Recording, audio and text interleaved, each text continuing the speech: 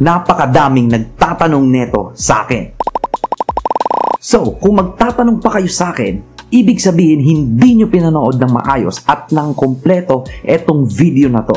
Hindi ako gali. Okay, so nagawan ko na ng video ang topic na to. Pero since hindi nyo ata nakita sa channel ko, well, uulitin ko na lang ulit. Walang problema sa akin yun. Okay lang. So, ang tanong ng karamihan is, ano bang computer ang dapat kong bilhin? Para sa akin, no? Sa opinion ko lang, ha? Merong 4 na klase ng computer build. Nandiyan ang casual build, ang gaming build, ang workstation build, at ang hybrid build. Simulan na natin sa casual build. Ang casual build, guys, ay para sa mga taong hindi grabe kung maglaro at hindi rin naman nagtatrabaho gamit ang computer tulad ng pag-i-edit ng video, pag-i-edit ng photo, 3D graphics modeler, 3D graphics designer, or yung mga ganyang klase ng bagay. Itong uri ng build na to, guys, ay para lamang sa pag-Facebook, panonood sa YouTube or Netflix, pag-i-email, paggamit ng MS Office, yung Microsoft Word, Microsoft Excel, PowerPoint, at pwede rin naman itong pang light gaming. Ibig sabihin ng light gaming is hindi nyo laging ginagamit, hindi kayo lagi naglalaro, or hindi kayo gumagamit ng mga AAA title games.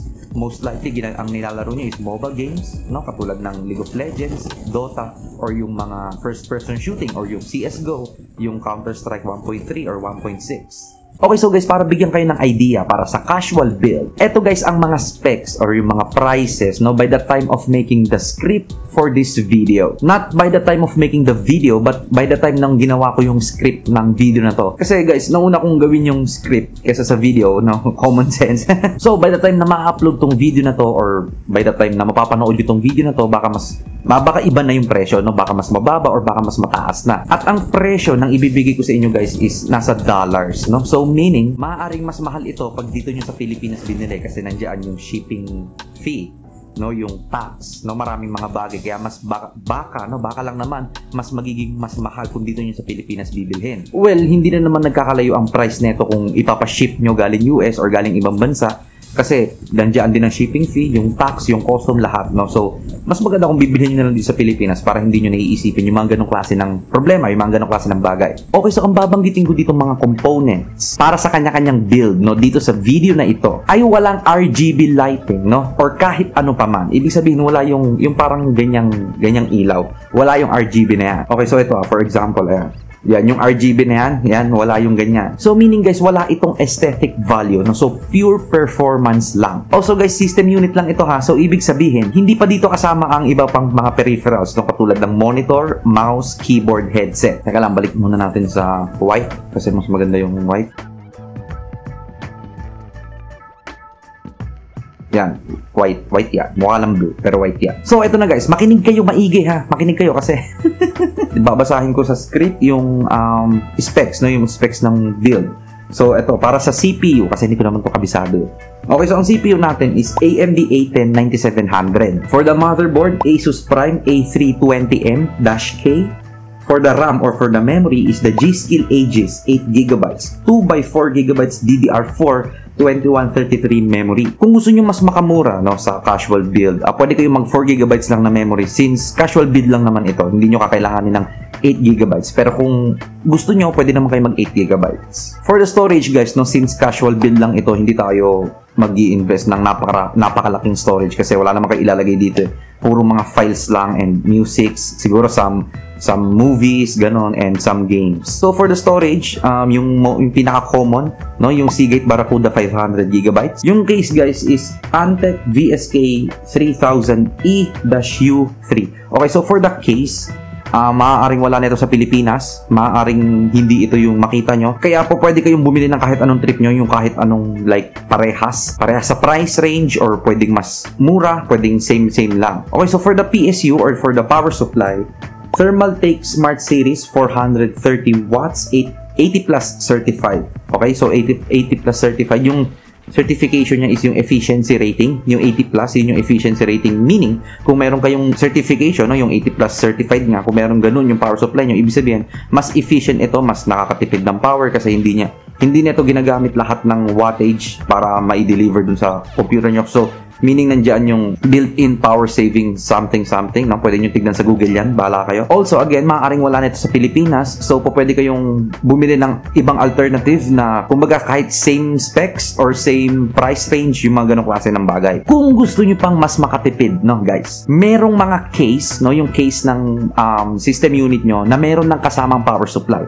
No, case and PSU combo. Pero guys, no, always keep in mind, hindi true rated or hindi branded yung PSU or yung power supply na kasama doon sa case na yon. So, kumbaga, generic power supply lang. Pero, for sure, mas makakamura kayo doon. For example na lang, guys, no, yung Fortress ata yun. Fortress case ata yun. Hindi ko na maalala kasi tagal na yun eh. Yung case na yun, guys, ay may kasama ng power supply, no. Kung hindi ako nagkakamali, 700 watts ata yun or between 500 to 700 watts yung kasamang power supply noong case na yon, yung Fortress case. So, ganun kasi yung case namin dati, pero hindi ko lang alam kung meron pa rin ganun ngayon. Okay, so guys, ang total ng nagawa kong build sa PC part picker ay $321.93 or $16,271.95. Ulitin ko guys, no, ang total ng price na yan is nakabase sa oras nung ginawa ko yung script ng video na ito. So, kung mapapanood nyo ito, pagka na-upload na tong video na to or pagka mapapanood nyo ito next year, maaaring hindi na parehas yung price. Pwedeng mas mababa, pwedeng mas mataas. So, maaaring hindi na parehas ang mga price, no, ng mga products and yung mga components. Next guys, no, is yung gaming build. No, para naman sa gaming build is napakalaki ng range neto. What do I mean by range? No, napakalaki ng price range ng isang gaming build. Kasi pwede kayong technically, no, pwede kayong mag-build ng 20,000 pesos na gaming build or mas mababa pa sa 20,000 pesos actually hanggang unlimited. No, basically kasi from 20,000 to whatever. Kasi guys, pwede kayong gumawa ng worth 100,000 pesos na gaming build or even 1 million pesos, no, na gaming build. So, napakalaki talaga ng price range nitong gaming PC na to. Pero syempre, para bigyan kayo ng idea, ito ang gaming build na nagawa ko sa PC part picker. Okay, so again, for the CPU, AMD Ryzen 3 1200. For the motherboard is parehas lang sa casual build natin, yung Asus Prime A320M-K. For the RAM is the G-Skill AG 16GB, no, 2x8 GB sa DDR4 2666 na memory. Again, no, for this gaming build guys, hindi nyo kailangang maglagay ng 16GB na memory. Pero kung kakayanin nyo, mas maganda. For the storage, since this is a gaming build, maglalagay tayo ng Seagate Barracuda na 1TB.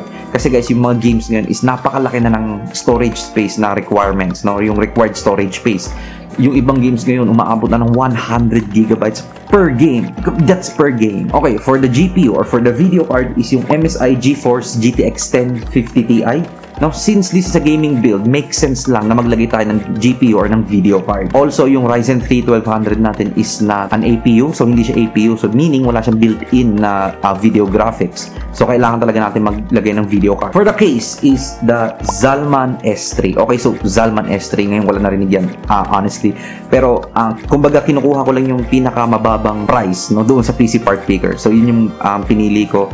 So, again, kung wala kayong makita niyan dito sa Pilipinas, pwede kayong maghanap ng kaparehas, no, in terms of price. Pwede mas mababa or pwede mas mahal. Depende sa inyo. For the power supply, same lang dun sa kanina. Thermaltake Smart Series, 430 watts. 80 plus certified. Okay, so for the gaming build, again, no, guys, kung gusto niyo mas makatipid, pwede kayong bumili, no, ng case and power supply combo. No, yung case may kasama ng power supply. Ang total kasi netong build ko na to is $497.92 or 25,167 pesos and 37 centavos. Mahal ba? Oo, mahal talaga yan. Pero guys, no, pwede niyo pa itong pababain ng hanggang less than 20,000. Kasi guys, no, kung bibili kayo ng case plus yung power supply combo at gusto nyo gawing 8GB 2400 MHz lang yung memory nyo, o pwede nyo ma-achieve yung 20K or less than 20,000 pesos. Inuulit ko guys, ito ay idea lamang. Hindi ko sinasabing gawin nyo to or hindi ko sinasabing sundin nyo ang mga sinasabi ko dito. Ako ay nagbibigay lamang ng idea para sa inyo, para magkaroon kayo ng idea at para hindi kayo pa ulit-ulit nagtatanong sa comment section ng mga videos ko ng parehas na tanong. Ngayon guys, punta naman tayo sa workstation PC. Mas magiging mahal to kasi mas kakailanganin natin dito ng mas matindi or mas malakas na CPU or processor at ng SSD or yung solid state drive para mas mabilis mag-load ang operating system or yung OS at ng mga work applications ng computer nyo katulad ng mga editing software, photo editing software, yung katulad ng Adobe, no, yung mga Adobe products, Blender for 3D graphics design, and etc. Tulad ng gaming build guys, no, ang workstation is walang minimum. Wala siyang minimum price range and maximum price range, no. So wala siyang 20,000 to 100,000. Wala yung ganung minimum niya. Again, katulad ng gaming build, pwede kayo magsimula ng 25,000 up to 1 million or 2 million, 3 million, bahala kayo. So ito, for the CPU or for the processor is, ang napili ko is AMD Ryzen 5 2600. Meron kasing 6 cores yan and 12 threads. And the CPU cooler, or yes, mag-i-invest tayo ng CPU cooler dito kasi most workstation is nagre-require siya ng mas mataas na CPU power. So most of the time, pagka nag-work kayo is gumagana ng matindi yung CPU nyo. So kailangan mag-invest kayo sa aftermarket CPU cooler para mapanatili nitong cool or mababa yung temperature ng processor nyo. So for the CPU cooler is the Be Quiet Pure Rock Slim. For the motherboard is the Asus ROG Strix B450-F Gaming. Yes, yung motherboard na yan is labeled as gaming pero hindi naman porket sinabing pang gaming yan is pang gaming lang talaga yan, no? So pwede mo siyang gamitin as a workstation or bahala ka. For the RAM is the G-Skill Ripjaws 5 series 16GB 2x8GB DDR4 3200 memory. Okay, so kung mapapansin nyo from 2133 to 2666 tapos ngayon 3200 na yung frequency ng memory natin. Kasi guys, ang Ryzen, no, especially this Zen Plus architecture or yung 2600 is pagka mas mabilis yung speed ng memory nyo is mas magpe-perform ito ng mas matindi yung processor nyo. Also, ang ideal na memory for workstation is 32GB pero 16GB katulad na itong computer namin is kumbaga it gets the job done, no? Wala naman akong masyadong problema na na-encounter while editing the video. Minsan may pagbagal pero sakto lang.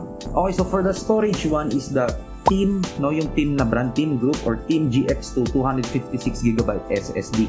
So doon nyo ilalagay yung operating system, doon nyo ilalagay yung mga frequently used applications such as Adobe products or yung video editing software and whatnot. For the storage 2 naman is yung Western Digital Black Series 1TB. Also guys, yung mga storage na binabanggit ko dito is lahat sila 7200 RPM or 7200 or 7200 revolutions per minute.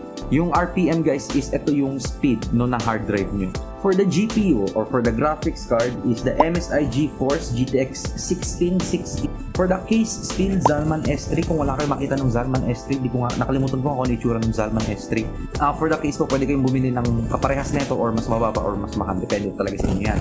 Okay, so for the PSU, EVGA 500 watts 80 plus certified na power supply. Okay, so here's the thing. Ito ang isa sa mga dahilan kung bakit mahal ang workstation build bukod sa kailangan yung matinding CPU. By matinding CPU, I mean is meron siyang SMT for AMD CPUs or hyper-threading para naman sa Intel CPUs. No? Yung SMT, simultaneous multi-threading. Ang ibig sabihin nito guys is yung threads nyo, yung threads ng CPU nyo is twice the number ng cores. So meaning, kung meron kayong 4 cores, merong 8 threads. No? Yung ganun ng SMT. Kung meron kayong 6 cores, 12 threads, 8 cores, 16 threads, and so on and so forth. So ito na nga ang isa pang dahilan, no, kung bakit mahal ang workstation build. Hanggat maaari guys, no, huwag kayong gagamit ng generic na power supply. Kung maalala nyo yung binanggit ko kanina sa casual build and sa gaming build, okay lang kahit papano, no, pero hindi ko ina-advise. Pero okay lang gumamit kayo ng generic na power supply. Pero dito sa workstation build, hanggat maaari guys, huwag kayong gagamit ng generic na power supply. Kung kaya nyo guys, mag-invest talaga kayo sa mga true rated na power supply o yung may mga efficiency rating or yung may mga 80 plus certified na power supply. Dahil ang mga components na meron dito sa ganitong klase ng build ay malakas, no? And nagre-require ito ng mas malakas na PSU. Especially guys kung kayo ay mag-overclock. Pero alam ko yung karamihan naman sa inyo is hindi nag-overclock or hindi marunong mag-overclock. Pero still, kailangan nyo ng true rated power supply para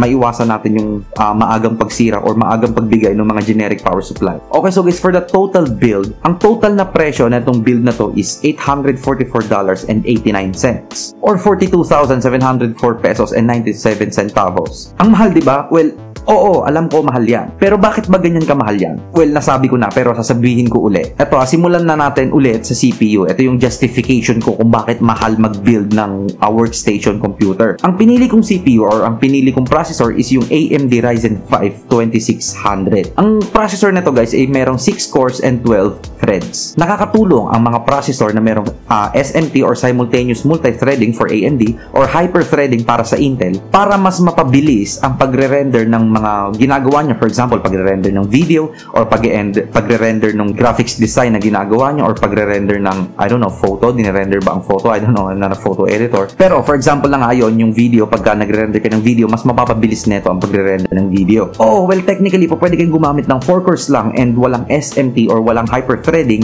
para mas makamura kayo. Pero kung ito na mismo ang trabaho nyo and gusto nyo mas mapabilis ang pagre-render ng kung ano man yung ginagawa nyo, dapat ang CPU nyo is merong SMT. Okay, so guys, side note, SMT and hyperthreading, parehas lang yan. Magkaiba lang sila ng tawag kasi magkaiba sila ng brand, no?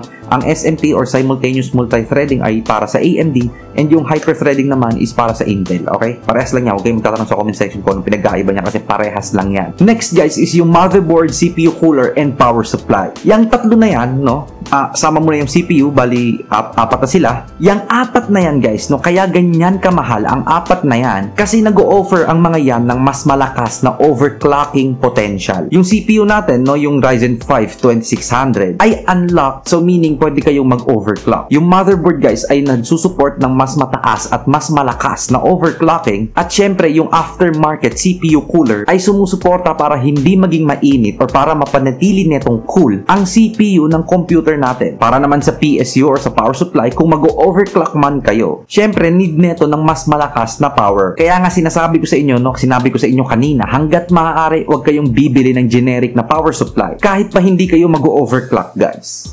Yung susunod na justification ko is yung SSD. Yung SSD ay napaka-optional lang naman neto. SSD or yung solid state drive, optional ito kahit sa ang build, hindi lang sa workstation build, no? Kahit sa casual build, pwede kayo maglagay ng SSD. Kasi guys, ang SSD is para lamang mas mapabilis neto ang pag-o-open ng mga frequently used applications nyo or yung pag-boot ng operating system. And also pagka-copy and paste ng mga movies, files, video footage, no? And etc. So, hindi talaga ito required. Next, GPU or yung video card ay of course, kung ang workstation mo ay para sa video or photo editing, kailangan mo ng video card or kailangan mo ng dedicated video card or dedicated graphics card para sa color reproduction, para mas maganda ang color reproduction. Napaka-ironic kasi yung computer ko walang video card, walang dedicated video card, pero in the future, for sure, kailangan ko talaga mag-invest yan kasi nakakatulong din naman ang video card sa pagpapabilis ng pagre-render ng mga videos ko. Kasi yung video application software na gamit ko is meron siya tinatawag na GPU acceleration na kung saan pagka nagre-render ako, tutulong yung GPU or yung video card para mas mapabilis. Pero hindi manggagaling yung 100% ng power sa video card ko. Sa CPU pa rin, tutulong lang yung video card. For the RAM naman guys, no, kaya ito 16 gigabytes. Kasi guys, no, yung mga editing application or yung mga workstation application in general ay nangangailangan ng mas mataas na RAM capacity dahil sa real-time data encoding neto tulad ng constant na pag-o-open ng mga application, pag-i-import ng mga video clips, paglo-load ng mga images, and iba pa. So guys, justified na ba kung bakit mahal ang workstation build? Okay, so next naman is yung tinatawag ko na hybrid build. Ang hybrid build lang naman guys is basically ito ay ang pinagsamang gaming build and workstation build. Ayun lang yun. No? So basically, yun lang. Alam ko may idea na kayo so hindi ko na i-elaborate pa ito. Napaka common sense lang and straightforward. So guys, ayan ang mga uri ng computer build. Ngayon, sinabi ko na sa inyo yan. Kayo na mismo guys ang makakasagot kung ano ba dyan ang para sa inyo. Kung wala naman kayong idea kung ano ang mga components na kakailanganin nyo para sa build nyo, meron akong playlist ng full series computer buying guide. Click nyo lang yung nasa upper right guys or yung link na nasa description down below para mapanood nyo na yan. So guys, that is it for the video. I hope kahit paano natutunan nyo na nalaman nyo na. Like this video guys kung nagustuhan nyo and also comment kayo sa comment section down below. Let me know kung anong klase ng build ba ang meron kayo. Casual build, gaming, workstation, or hybrid. Subscribe kayo sa channel guys kasi napakarami pang tech related videos coming up very soon. Once again, my name is CJ and magkita-kita tayo sa susunod kong video.